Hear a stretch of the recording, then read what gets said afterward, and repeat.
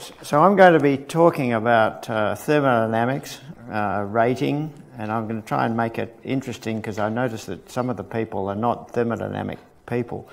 But there are big implications from this, and it's holding back the earth building industry on a big scale.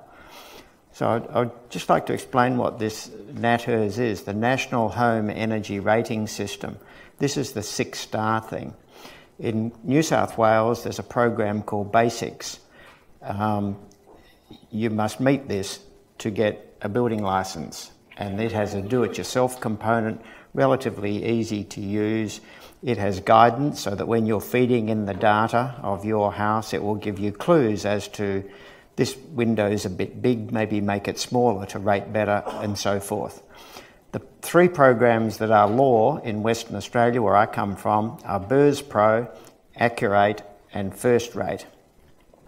And these are all quite similar. For those who are not familiar with them, everyone else please bear with me, it's a computer program that simulates how much energy the building will use, will it be energy efficient according to their standards, and is it allowed to be built?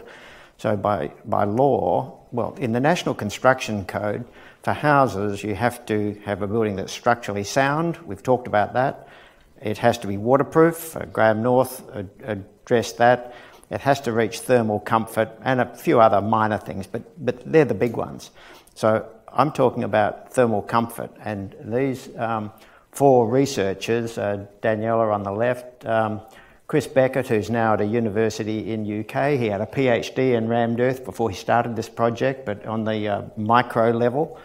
Rachel Cardwell-Oliver, who is a mathematician. These studies generate massive amounts of numbers which have to be handled. She's from the mathematics department of University of Western Australia. And Professor Christoph Hübner, who made a lot of the little measuring gizmos where you built into the rammed earth walls a linear thing so it measured watching the energy going through the wall and going out. He scientifically measured, and the paper that covers this is yet to be published, but it's coming soon, was trying to prove, because I said to this research group, Rob Freeland here, who's been making mud bricks all his life, says that a mud brick has the sun on the outside. Here is the inside, the energy goes in, and the energy is getting through on a hot day. By the time night comes, the heat hasn't quite made it through the inside and it kind of goes out again. So what happens inside that wall is quite critical. And it's not all that well accepted in scientific circles of people who make the rules that determine the outcomes that affect our industry on this 6-star thing. So let me give a simple analogy how this NatHERS system works. If these chairs represent the continuum of me trying to get a building permit for 6 stars. So I start here and I've got to work my way through these steps. So I design my house, I have an architect or a designer, I design it myself, I figure it all out, it's a great house. It's got to be structurally sound, it's got to be waterproof, that's a separate topic. I then go to someone who has got the legal authority to accept it. That generally means they've been trained in one of these NatHERS programs, they bought the licence, they're allowed to use it, they're allowed to issue certificates. They will take my data and they will punch it all in and enter all the data here. So that's first step. So BERS Pro, Accurate and First Rate, the 3 legal programs, they differ mainly in their front end, how easy it is to input the data into the program. Once it's in the program, we've got this big calculating engine in the middle of the computer program. That's called the CHINATH engine. That's developed and built by CSIRO. It's undergoing improvement. There's decades of improvement to come. But by and large, it does an okay job. It falls flat in a few areas that we don't like. One that I don't like is it does not take any notice of relative humidity, which in earth buildings, you know, we've got a thermal flywheel we've talked about, but there's also a humidity flywheel with equalising a moisture content. Moisture goes into the walls in a vapour form, it comes out of the walls, it has a big effect. I mean, a classic was we built lots of rammed earth houses in Broome in Western Australia. Tropical, pretty harsh climate, but it's right on the sea. It's high humidity every night. the high humidity would come in from the ocean, permeate the walls. The walls are quite damp. Sometimes there are even moisture on the walls in the morning. Sun comes up, really hot desert climate, because it's desert climate on the sea. Sun comes up, says, I'm going to heat up these walls and make the people hot inside, and the water in the walls and on the walls says, oh no, you don't. I'm water. You have to heat me up. You have to expend what's called the latent heat of vaporization. So we've got a phase change happening. So the sun has to heat up the water, vaporize it before it can start heating up the walls. So these houses were incredibly cool, even though everyone says, humid climate, earth buildings are not going to work anymore. Well, they work beautifully, and I checked with our architect at the time, who was born and bred in the Caribbean. He said all their houses there, hot, humid climate again, were made out of coral from the beach. That was all there was. And they also were very porous on the outside edge. They also had this thermal effect of a phase change of moisture coming into the wall and keeping the heat out of the building for quite a while. So anyway, so we've got this computing engine here that's assessing your data that's been inputted by the computer program. And then it spits out quite detailed calculations of temperature by the hour for a whole year, and does, by and large, a good job. The next speaker will be saying that there's some flaws in here, but let's skip over it. Let's say at the moment it's good enough. So we've got all this data here, and if you use these programs in non-rating mode, meaning non-legalistic mode, you can get a fair idea of how your program's going. But then you have the problem child over here, which is a comfort criteria, where politicians, not scientists, have said, well, all this data, we've got to decide, are you comfortable or are you not? And therein lies the problem. And we believe that these comfort criteria are set quite wrongly, and they discriminate against earth buildings. And they certainly do favour lightweight, tightly sealed, well-insulated buildings, which is not us. We are into free-running, climate-responsive, adaptive comfort, and we don't fare very well. Now, Australia leads the world in some forms of earth building. Western Australia leads the world in rammed earth. You might say, well, why are you complaining? Well, it should be much more. I mean, earth building should be the predominant form of building in Australia. And I can see that if we can make sense of this argument, that could very well happen. Well, I hope so. Temperature set points here. So in this comfort zone set by the government, they said, well, for cooling, you can have comfort is this temperature plus or minus 2.5 degrees Celsius. Now, earth buildings don't have cooling problems. They're very good at cooling. There are only two ways you can make, in house building, there are only two ways you can make cold. One is by electricity, which is heating, ventilating, air conditioning stuff that we've been hearing about. There's only one other way you can do it. It's thermal mass. And you store the cool of the night before and release it the next day. But you have to open your doors and windows, or your windows at night. You have to get the cool breeze flowing through. You have to cool your house down. Then the next day when it's hot as heck outside, well, you close it up a bit. But so if this temperature variation, which is 2.5 degrees Celsius plus or minus the comfort set point on the cooling side, was introduced onto the heating side, earth buildings would flourish. They'd take off, because earth buildings, by and large, everyone says they're great in summer, but if there's a problem, it's winter. But there's no leeway in the winter. Now, by just changing this leeway and making it equal for heating and cooling, the building fabric of Australia, in my view, would suddenly change, that lightweight, well-insulated, tightly sealed buildings would still be okay, but people would suddenly see that these thermal mass buildings are much, much better than the other ones because they use electricity. Now, the National Construction Code says one of their aims is to reduce greenhouse gases, to reduce the use of electricity. Everyone agrees with that. That's great. But then they say, you've got to get 6 stars. Yeah, that's great. Everyone agrees with that. But then they say, you've got to get up to here, and then you've got to use all this. Well, that's not great. And it's been said by many that these are political decisions, these comfort criteria, but how you change them. We invited the Natters people to come here, but they wouldn't come.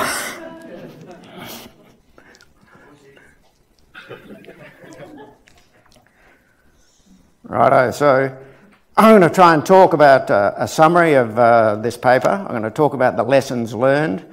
I'm going to give the preamble to this particular program. I'm going to talk about a paper that Terry Williamson prepared before this project started.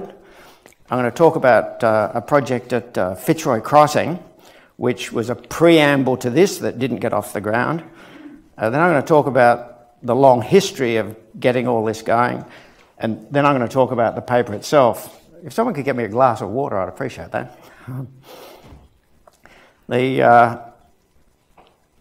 So the paper itself, I'm talking about that last. It's in your your conference bags. If you want to read it, I hope you do. I'd be surprised if anyone has.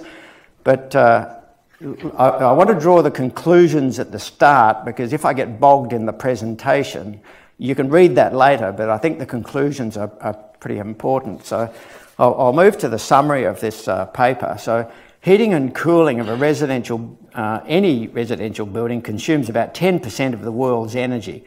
We heard that cement uses a lot of the world's energy. That's true, and we've talked all about cement. Well, energy uses a heck of a lot of energy too, and earth building's got the answer for energy. So one approach to reducing these costs is to exploit the high thermal mass of sustainable building materials such as rammed earth. Now this applies to mud brick, applies to cob. I mean, it also applies to concrete, to fired clay brick, to cinder blocks, to all sorts of things. But they don't have the detailed benefits that earth buildings have got, which we've heard about from other speakers and which are so important. So there's a lack of scientific information on the thermal performance of high thermal mass buildings in real world settings. Now you might say that's stupid. We all know they work, but in the scientific circles, they don't really accept that. And when you go to the government regulators and say, you've got to give us some more leeway, they say, well, where's the science? Well, this paper, and of course the previous speakers and the speakers to come, are presenting that data, but we've got to get it into the castle, which is the fortress of the government.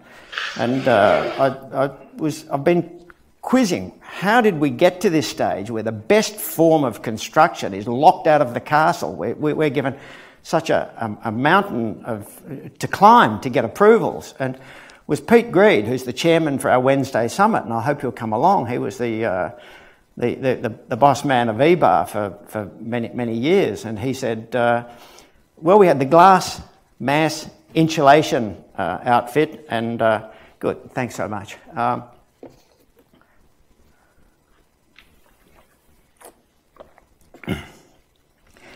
He said, everyone was talking passive solar design a long time ago. We need glass, we need mass, we need insulation, and everyone was going down a good, sensible road. And then the insulation lobby came along and grabbed the government's ear, and they're a powerful lobby, believe me. I mean, Sue Rove said these temperature points, these set points that I was going on about before, they're subject to government lobby. Well, we're not lobbying. We need to become a lobby group. But the glass mass insulation came along. They could see there's hundreds of millions of dollars profits to be made, and they convinced the government, hey, we've got to insulate all the roofs all over Australia. This will be great. Everyone will save lots of energy, won't cost much money. The country will have a more thermally efficient housing stock. And that was true. It was effective, it was cheap, it was good. But sadly, they didn't stop there. They said, well, now we've done that. Look what a success it was. Now we've got to insulate all the walls, and we do it like this. And they did it, and they took the government's ear. The government still have that ear. The government won't change it. And Peter Greed said, we missed an opportunity. Well, I didn't even see the opportunity coming. No one even asked me. And now we're stuck. We're behind the 8 ball, and this conference is an attempt to move forward to get in front of the game. And it's quite hard because we're in a backward position, but we shouldn't be. So this research by these kind folk investigated to what extent thermal performance in unair-conditioned rammed earth structures in rural Australia could be captured by current accreditation software. In other words, these NatHERS program that I was talking about. So 2 custom-designed houses were built in Kalgoorlie, which is a desert area of Western Australia, well inland. One comprised traditional solid cement-stabilised rammed earth walls, and the other was insulated cement-stabilised rammed earth walls. It had a 2-inch 50mm thick insulated polystyrene core in the middle of the wall. So the 2 houses were identical, and we've got a floor plan here with a bit of luck. And they were designed by Tropo architects. They're quite simple. They were designed to the requirements of the people, the clients, who are the West Australian Housing Commission. And they monitored the temperature conditions of these for 12 months. Now they monitored every room except the bathroom on the 2 houses and at the weather station out the back, and recorded it from the Kalgoorlie airport as well. So they got very good data. They measured wet bulb, dry bulb every hour for 12 months. All this data is online. So if you're a thermal researcher and you want this data, it's free, it's there. The paper in your book, in your bag, tells you where you can find it, and it's kind of open source so that it could be interpreted many ways. Now, they've interpreted it certain ways.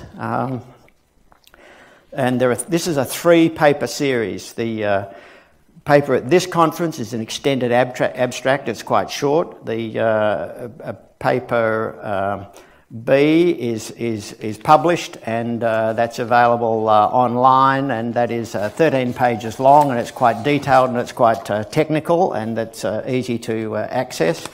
I've got a copy if you get stuck. I want to just quickly go to the conclusions. The houses performed substantially the same. There was not a big difference between the insulated house and the uninsulated house. Both were perfectly comfortable, and in summer, when it's 45 degrees Celsius, they were still comfortable inside without, this is making some rammed earth samples on site. This is ramming the foam into the formwork at Kalgoorlie. You can see it's a red material there. Everything's red in Kalgoorlie. Both the walls are 300 millimetres thick, and these are the temperature sensors that were put in. This was designed by Christoph Hübner, so was this. So this is measuring the temperature, was built in from the outside to the inside, so you know how the temperature is going through the wall. This was just measuring the outside temperature on the face of the wall, the inside temperature on the face of the wall, but going up to a monitor that was up in the ceiling. This is the house when it's nearing completion. It was a pretty conventional house as rammed earth houses go. That's the finished look. It wasn't designed as a special house. It's part of their rental stock. They need lots of houses there. So this is the weather station in the backyard. This is the data collecting stuff. This is the telemetry system in the ceiling where they had to send all this to a central computer. Just go to the next one. So they did comfort assessments every month to see what the people think, and they were very happy the whole year round. The star rating was very different in that with insulated you got an extra couple of stars, but in reality that didn't come true. This is what did come true. So on the top we've got outdoor temperature, and if you scale that across, the outdoor temperature got to about 46 degrees Celsius. This is the BERS Pro simulation at the bottom where they have all their climate files. The red line is the climate file assumed by BERS Pro from 30 years of gathering data, and you can see the gathered data is pretty good. You know, the red on the top, the red on the bottom more or less match. But you can see that BERS Pro has fallen short a bit here. It says the house will be much hotter in summer than it really is, and I think that's about 5 degrees Celsius that it's out by, which that's a big amount, 5 degrees Celsius. Error in their computer program saying this is what it should do and this is what it does do, and that's what you get your 6 stars on, what they think, not what actually happens. So this is what actually happened. This is real life. This is what was predicted, and they're different. This is another one with I'll just go to the conclusions. You can read that while I find my notes on the actual conclusions. So let me tell you what the EBAR conclusions are, because their conclusions were that this paper says that the 2 houses, insulated and uninsulated, they prove the suitability of rammed earth as a sustainable building material able to curb domestic energy demands. Now, full stop. These are real scientists with a real conclusion. Now, mud brick would be the same, but it can curb domestic energy demands. I would have thought that's pretty good. That's the whole objective of the National Construction Code, the whole objective of this greenhouse gas reduction. But you can't get approval for a house that scientifically does what it's meant to do. And we've got all this anecdotal evidence, which they'd never listened to. It's time, I think, for the authorities to wake up. So I think the EBAA conclusions of this research are as follows, I think. If the heating thermostat setting used in NatHERS was lowered by just 1 degree Celsius, it would make an incredible difference to the star ratings on earth homes in colder climates. That's a big deal. The lowering of the heating system setting for naturally conditioned buildings is of course in line with adaptive comfort science for non-conditioned buildings. And EBAR buildings, or all earth buildings, are naturally conditioned buildings without air conditioning units. NatHERS has never been interested in adjusting these heating settings for the earth building industry. I believe it's a carryover from the lobbying days of the insulation industry. In fact, they've never really been lobbied very hard by the Earth Building Association. I mean, this is about as far as we get, and everyone goes home and goes back to earning $1. But the key thing is earth buildings are failing this star rating in the colder climates, and they're failing as a result of winter predictions. And in these Kalgoorlie homes, what was found was that the BERS Pro said, well, it'll be kind of okay in summer, but in winter the people are going to freeze to death. You know, summer 45 degrees C, okay, outside, but 1 degree C, the people will be really cold, and the amount of energy needed is going to be massive. In reality, the people turned on small bar radiators, didn't use them much, said it was okay, and it was no big deal. So BERS Pro had that very wrong, and that's due to the temperature. At 7 a.m. you're meant to be at a certain temperature, and an earth house is quite cool at 7 a.m. so the program says we must bore in some energy to get it up to temperature, so it needs a lot of energy to heat up an earth building that's cool from the night before at a quick rate. So that's kind of a problem. So NatHERS has adjusted the cooling settings of all buildings, conditioned and non-conditioned alike, to reflect the adaptive comfort settings by adjusting for climate. This is against the science around thermal comfort. Adaptive thermal comfort doesn't apply to conditioned buildings. And so we're not in the conditioned buildings. We're like Phil Harris was saying, you know, we've got in the middle of summer, we've got our doors and windows open at night. We cool the place down at night. We store the cool. The only way you can do it without electricity. And then, so they should be using this PMV settings, and they've included a couple of degrees leeway set point for the cooling settings within these NatHERS protocols. These politically based decisions are not backed by science, and they favour lightweight conditioned buildings by seriously underestimating cooling loads. Now, the CSIRO report on the effectiveness of NatHERS points to the excessive and rising cooling loads. I need to wrap this up because the more important speaker is to come, but a couple of things. I haven't had time to talk about Fitzroy Crossing, but we had a similar thing happen there where we didn't build a building. Terry Williamson was a thermal expert on this project. We were all set to build a design, a bit different to the one I showed you, but for Fitzroy Crossing, which is in a hot, humid, tropical zone in northern Western Australia. They did all the thermal responses and the earth buildings didn't fare all that well. And I said, well, compare it to what you're building at the moment. Steel frame, lightweight, well insulated. Our house was, the rammed earth house was much, much better. But anyway, they said, we'll build it in a desert where the rammed earth will go well. We built it, the rammed earth went well. We then compared it to another house in Kalgoorlie that was nearby, similar layout, similar orientation, lightweight framing, the standard building form there. This house was occupied and monitored, and in the 12-month monitoring period, after 2 weeks, it was summer, they said, we can't live in this lightweight house, we have to install air conditioning. And so they went and bought an air conditioner, they installed it, they set the temperature at 24 degrees Celsius, all the monitoring for 12 months was pretty well 24 degrees Celsius. So what does that tell us? I mean, these are rental houses where they don't actually install air conditioning, so people would be quite uncomfortable. I'd just like to finish up. I'm not going to be able to go through some more detail, but I'd like to finish up with how did this come about? I went to the university for years and nagged them. We've got to do some work on rammed earth. So they did a lot of structural work over years, and Daniela came along and we teamed up, and she's a structural engineer. We did lots of structural work on rammed earth, but a contractor or anyone can nag a university and then they're looking for projects. You know, she'd say, oh, I've got some students who might look at this, so you'd write out a topic and they do it.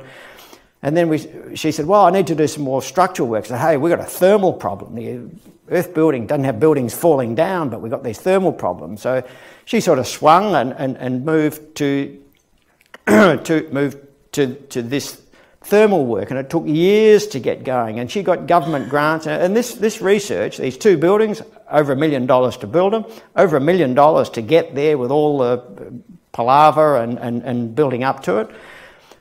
But now that we've got these results, we need to use them, and there are lots of researchers doing lots of things. I'm just saying that's how you people can go to your place of learning, because they like doing research and they find this earth building interesting, and we need scientific research because we need to change the rules.